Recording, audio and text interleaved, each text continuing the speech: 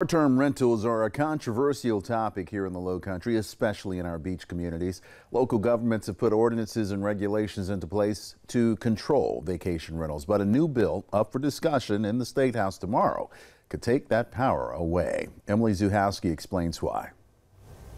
James Island, it's a neighborhood community. Adam Moore lives in the town of James Island and says a noisy Airbnb has disrupted his quiet neighborhood. You're getting 14 people with bachelor parties, bachelorette parties.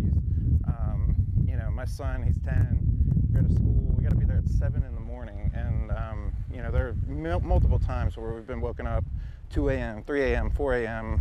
Because of the raging parties going on. In the town of James Island, property owners are not allowed to rent their home out as a short-term rental less than 30 days if the home is not occupied by the owner. I think, towns and cities should be able to make their own ordinances and laws based on, the citizens and how they feel about it. But a bill coming before the South Carolina House of Representatives Municipal and Public Affairs Subcommittee tomorrow could change that. If signed into law, South Carolina House Bill 3253 would prohibit local governments from enacting or enforcing ordinances, resolutions, or regulations that prohibit short-term rentals. It would also put penalties on municipalities that do.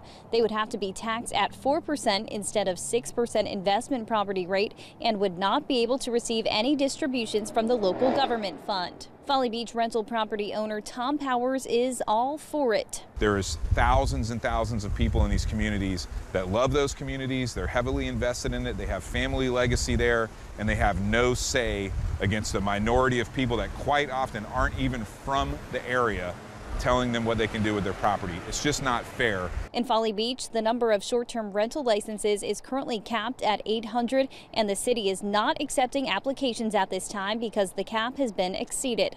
They basically cut their leg off to fix a problem with their little toe. I also spoke to State Representative Marvin Pendarvis, who is on that subcommittee. He tells me he's been hearing from people on both sides of this issue constantly. He also tells me he has some serious concerns, and he will be addressing those concerns tomorrow morning. Reporting in West Ashley, Emily Zuhowski, Live 5 News.